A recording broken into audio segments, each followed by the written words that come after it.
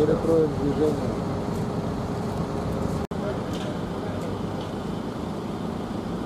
Время 7 часов утра, и Мамонт только сейчас начал свое движение, как вы видели, выехал на проезжую часть, но теперь у него будет перерыв небольшой, потому что у полиции там проблемы какие-то с перекрытием движения, то есть мы их ждем только через полчаса.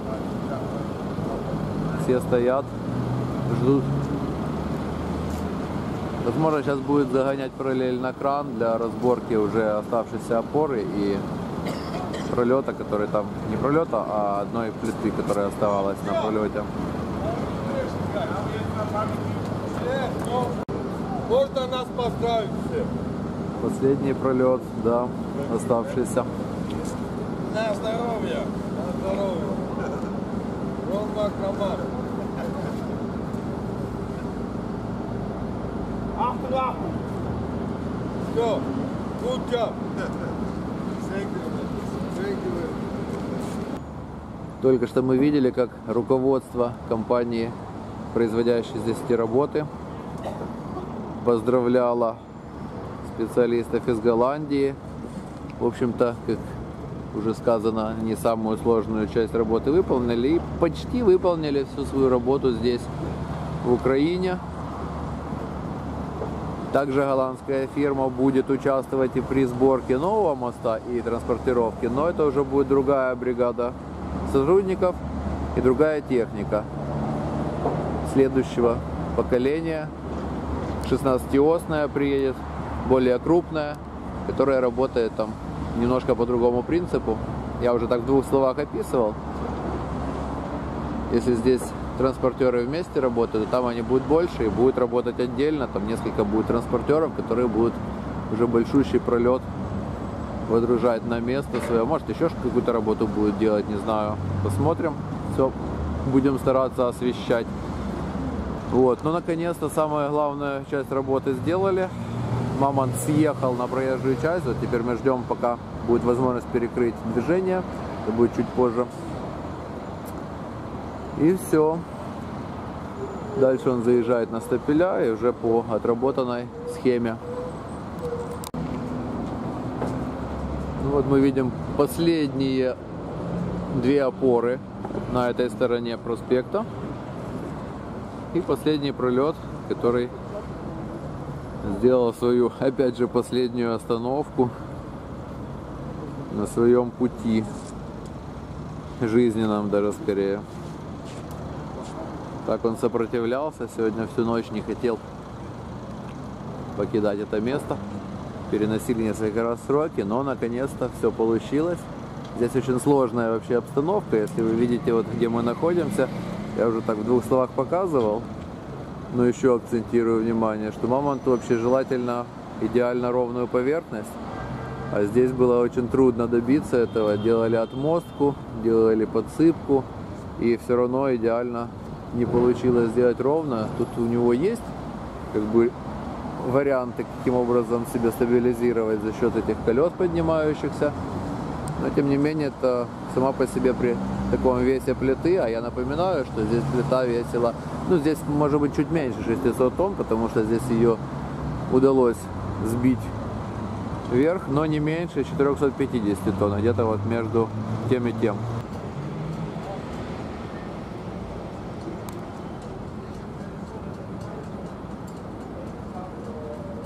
Но по сути все радуются,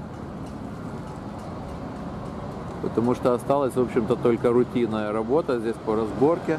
Как я уже говорил в предыдущем репортаже своем, планируется, что до Пасхи, а до Пасхи у нас осталось 2 рабочих дня, все здесь уже разберется начисто, вывезется, вычистится, для того, чтобы полностью начать подготовку к монтажу новых конструкций.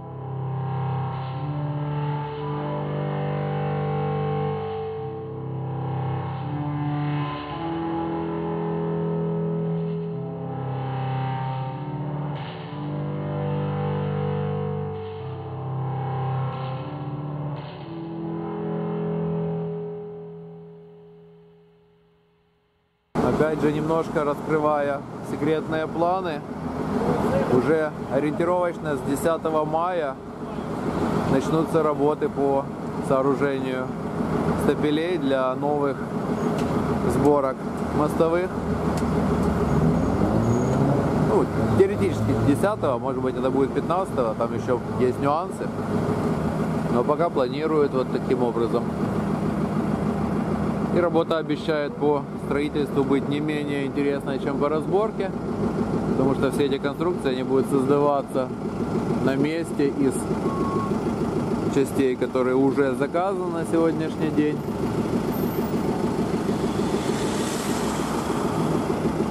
При этом, как мне объяснили, как таковые проекты именно строительства еще до конца не разработаны, потому что здесь очень много нюансов выясняется в процессе разработки. Ну, то есть, как сказать, как будет мост выглядеть, уже все знают. И этот проект уже существует. А именно проект производства работ здесь зависит от многих факторов. Точно так же их было с разборкой. Факторы какого плана? Инженерные сети, которые, скажем, очень много их здесь разных. И есть такие, которые даже находятся неожиданно. То есть какие-то профильные организации, которые за них отвечали, они где-то потерялись. И вот находятся какие-то кабеля, которых нету на картах. Какие-то коммуникации такого плана. Плюс сжатые в пространстве работы. Ну, сейчас расчистили площадку, уже будет проще, но все равно до конца еще плохо себе все представляют, что и как будет собираться. Вот оно все разрабатывается именно сейчас. Но, как мы видим, несмотря на такие вот мелкие неожиданности, которые постоянно сопутствуют, тем не менее, все продвигается успешно, так что мы надеемся, что все получится.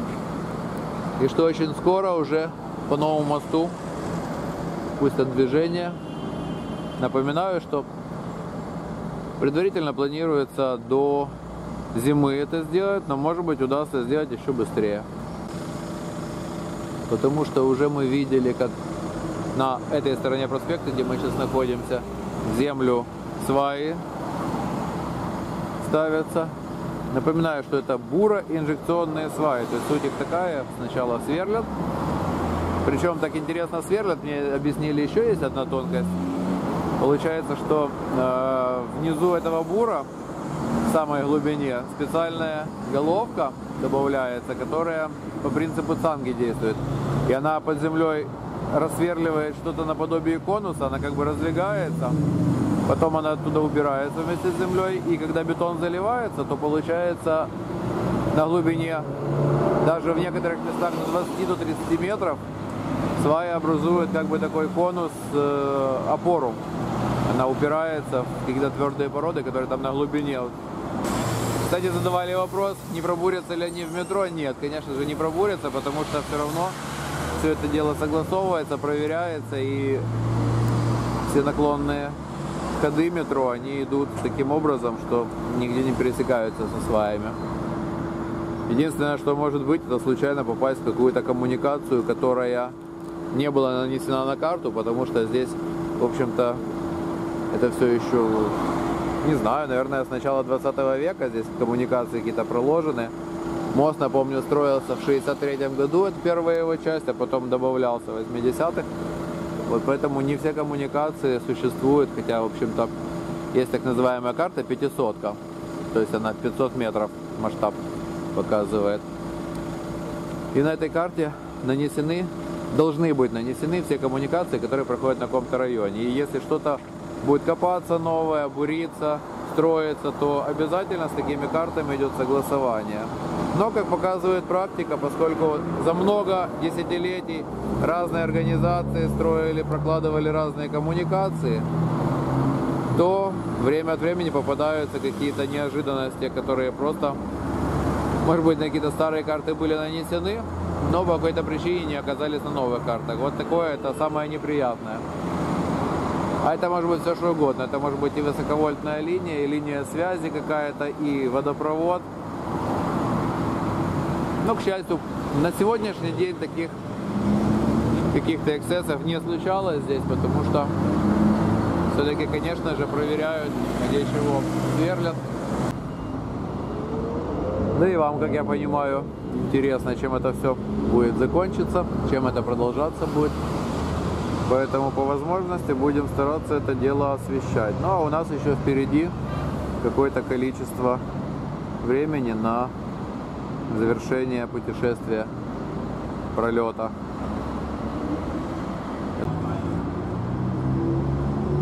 Все находятся в напряжении перед последним рывком, но все ждут полицию для перекрытия трассы. Хотя сейчас такое время, мы только что летали, я вам показывал, какая сейчас тянучка, и без того по проспекту все едут, кто с работы, кто на работу, ну, кто с ночной смены, может, потому что в сторону Святошина, как вы видели, тоже тянучка большая. Вот с минуты на минуту уже должно все произойти.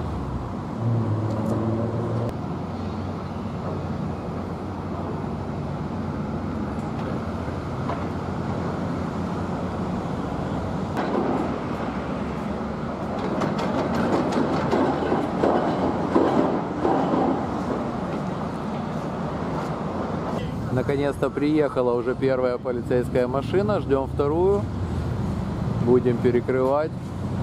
Как видите, голландцы не отходят уже от своей техники, потому что буквально с минуты на минуту должен продолжиться процесс.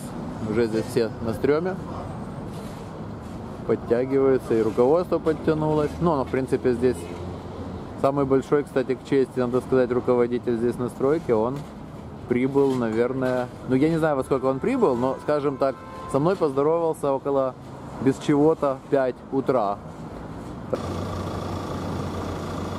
Все, перекрыт проспект, видим, все зашевелились. Вообще работаю здесь очень быстро, если вы видели предыдущий мой ролик, там где я показывал именно перемещение пролета, то вы, наверное, обратили внимание, насколько быстро вспомогательные рабочие работают, потому что сейчас перекрывается проспект, но с другой стороны отмостки нету, потому что там ездят машины сейчас. И за время, пока машины уедут, а новые не приедут, голландцы начинают разворачивать свой транспорт, а в это время наши рабочие начинают в экстренном порядке насыпать отмостку для заезда. Вот мы видим погрузчик, он уже с плитой наготове. И после этого надо точно так же быстро его разобрать, для того, чтобы пустить машины. Скорее всего, здесь уже пустят машины по всем полосам. Вот видим, уже заводят голландский транспорт. Вот мне подсказали, что на самом деле бригадир у них вот этот вот человек, а тот, который выглядит внушительно и носит каску цветную, это, скажем так, его заместитель, но не главный. Хотя, по идее, здесь они все взаимозаменяемые. Кстати, есть уточнение, то есть не вся бригада здесь уедет отсюда, а останутся те, которые обслуживают кран лифтера. Лифтер здесь будет находиться до конца. Вот. А эти ребята, которые занимаются с транспортером, они вместе с своим транспортером уедут на какой-то другой объект, если я не ошибаюсь, где-то в Польше. Но я не хочу точно говорить, потому что не знаю.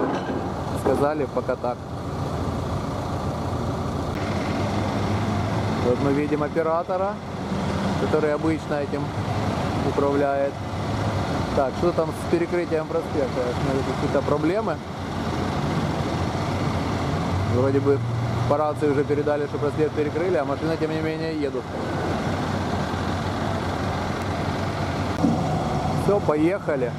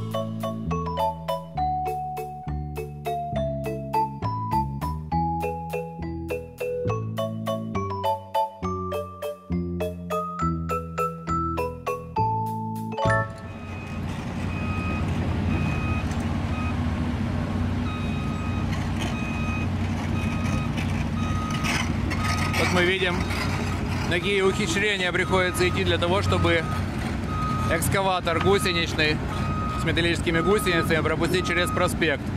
Это вопрос о том, может ли техника такого плана ходить по асфальту этого проспекта. Буквально перед ним настилают настил и за ним разбирают.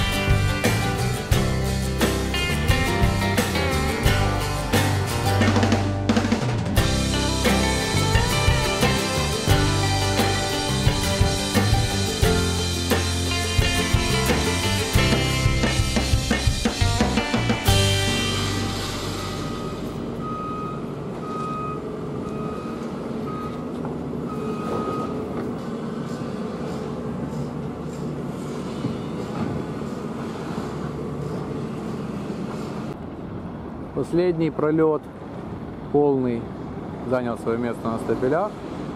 Сейчас выгонят Мамонта, разобьют его, увезут. И, в общем-то, на этой площадке остается что у нас? Остается 4 опоры, по 2 с каждой стороны. Вот мы видим на противоположной стороне проспекта, возле метро, уже подогнали кран, балковоз, хотя я пока не вижу еще резчиков, но они работали целую ночь до 5 утра, поэтому, возможно, может, там другую бригаду какую-то пришлют, я не вдавался пока в подробности. И там еще лежит одна балка, ну, точнее, это сдвоенная балка, они просто по 2 штуки, их, получается, режут куском. И с этой стороны тоже осталось 2 опоры, и больше ничего, подпорные стенки заезда, ну и 2 заезда. Их пока разбирать, насколько я понял, не будут, хотя, опять же, информация противоречивая. Но по одной из версий, в первой очереди этого строительства эти заезды просто переложат асфальт, а уже во второй будут менять сами заезды. А вот и резчики нашлись, оказывается, они здесь. Тут уже липхер подцепил опору, и они ее уже до половины, как минимум, я вижу, одну сторону разрезали. Поэтому мы их не наблюдаем на противоположной стороне. Вот такая вот картина опустошения.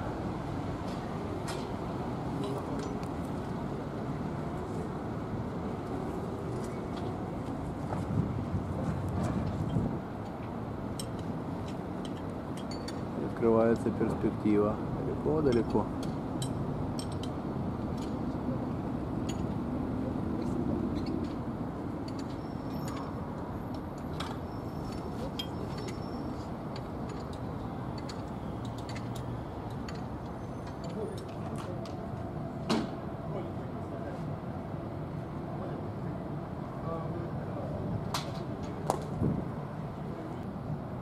Немного решил для вас снять близко легендарный Липхер кран.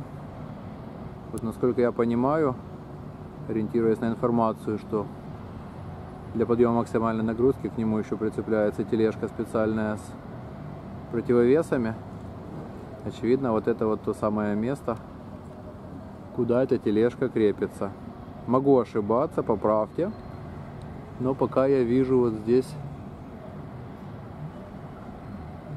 такое. Вот узлы крепления какие-то сверху есть. Куча камер у него, кстати, обратите внимание. 2 камеры с подсветкой. Сзади. На стреле, говорят, несколько камер есть. Я там видел в квадрокоптер только прибор для измерения ветра. Но могу предположить, что камеры там тоже есть. Как минимум должна быть камера, которая смотрит вертикально вниз.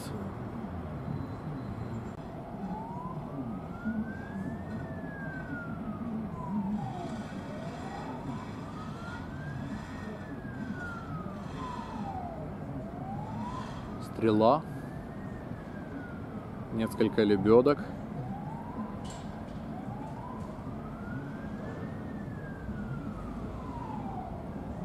любителям кранов специально получайте удовольствие.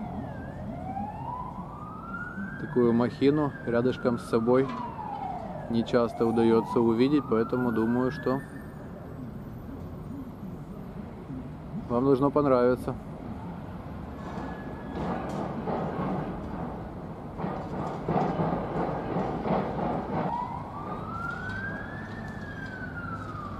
Гусеницы отдельно грузят краном, возят на платформах или на железнодорожных платформах. Противовесы.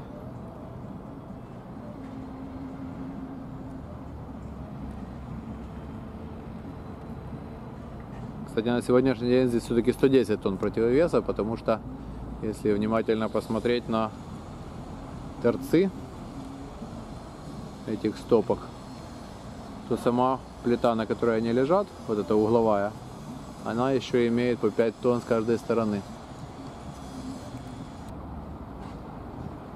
Кстати, с противоположной стороны станины я обнаружил такое же место для крепления, так что, возможно, он все-таки может поворачиваться. Значит, получается, что грузы, если это для них, конечно, крепление, его уравновешивают с 2 сторон. И получается, что он не теряет своей подвижности в башне, но при этом грузоподъемность значительно увеличивается. Мой рост 1,77 м. Я стою на уровне земли, на том уровне, где стоит Липхер. И как вы видите, он выше меня. Здесь где-то 1,80 м высота гусеницы.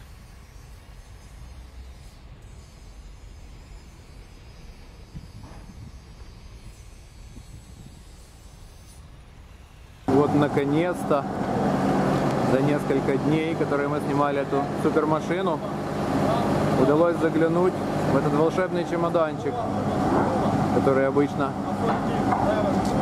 спрятанный бывал.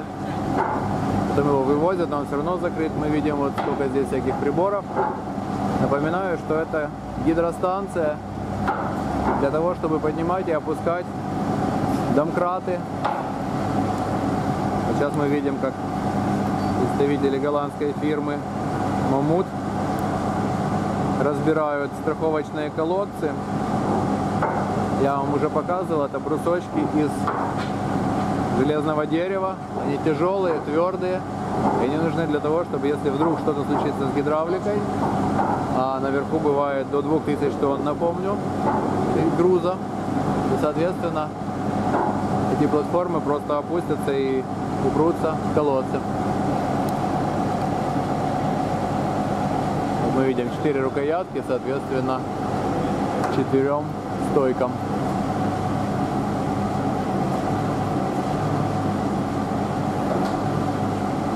потихонечку опускаются.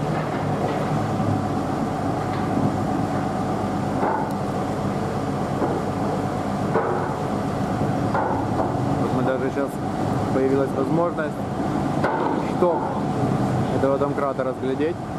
Обычно он спрятан за колодцем из этих шпал. Теперь мы его видим. Такой толстенный шток.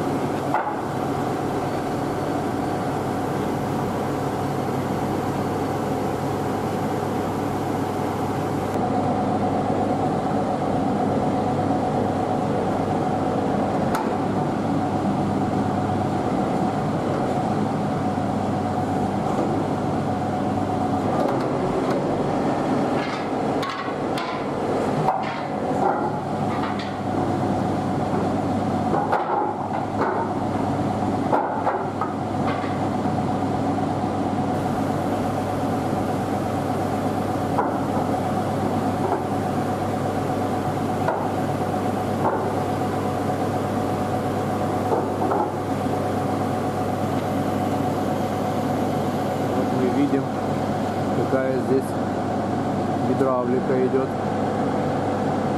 Эта боковина тоже обычно закрыта от людских взоров. Видно, как шланги дрожат. Идет посантиметровое опускание груза.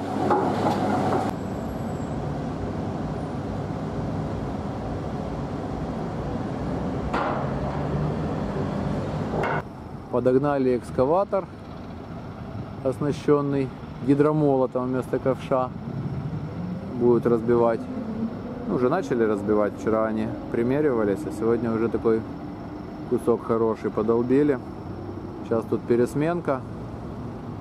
Мы уже будем потихоньку закругляться с нашим репортажем.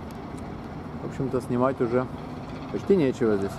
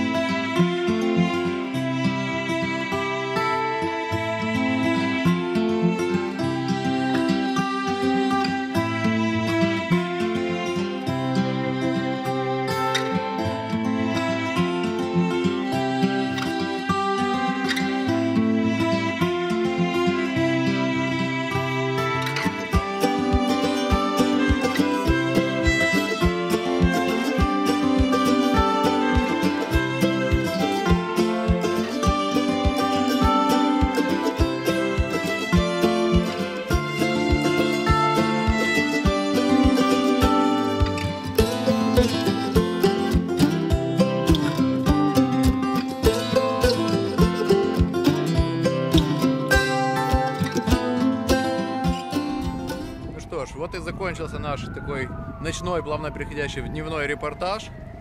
Надеюсь, что вам понравилось то, что я вам показал.